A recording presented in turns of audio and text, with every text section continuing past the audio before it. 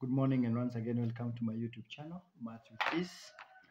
And in this video I want us to respond to this question, which is from topic number 23 of Form 1 Mathematics. Find the length bx in the figure below. And the first thing is just to draw a straight line between b and x. This is x, b and x, and let's see, that is our b, the length bx. And I want us to reason together. Bx, it's not the diagonal. It's not a true diagonal because x is at the midpoint of DE. Is at the midpoint. X is the midpoint of DE. So if DE is actually 4 centimeters, then DX is 2 centimeters. And therefore, we would want to extract some very important triangles that are going to help us solve this question. And the moment we talk about BX, we can have a completed triangle BXC. That means we need the length CX. That means that length CX has to come on board. So let us have CX. That is our CX. And because we cannot directly calculate CX, we need again to realize that CDX is a right angle triangle where angle at the vertex D is 90 degrees. So we can extract that triangle and bring it here so that we can work with it. Let's have it here.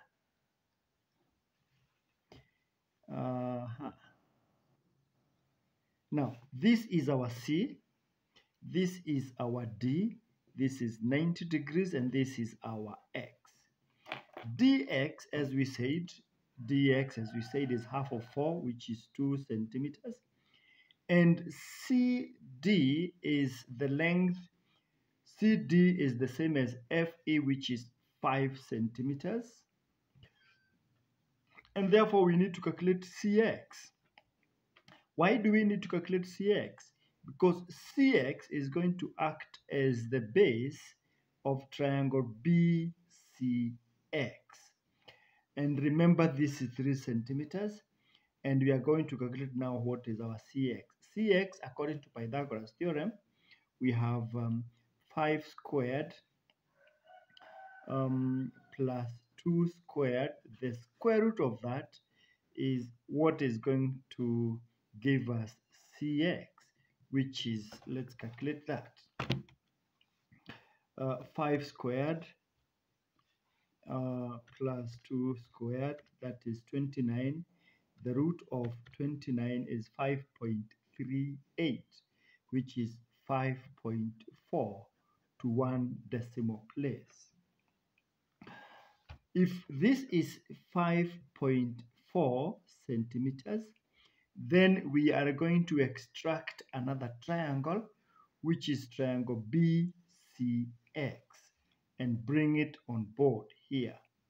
BCX.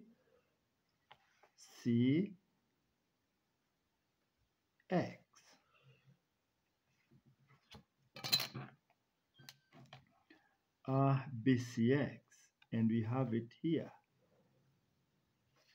This is our B, this is our C, which is 3 centimeters. This is our X, which is now 5.4. CX is 5.4 centimeters. Of course, this angle BCX is 90 degrees. This is 90 at that particular point. So our interest is how we are going to calculate the length BX. And again, 5.4, BX is the square root of 5.4 squared plus 3 squared. And let's see. 5.4 squared accurately, it's 29, because the root of 29 is what we found to be 5.38 to 1 decimal place 5.4. So 29 plus the square of 3, which is 9, and you're going to get 38, and the root of answer is 6.16. So this is 6.16.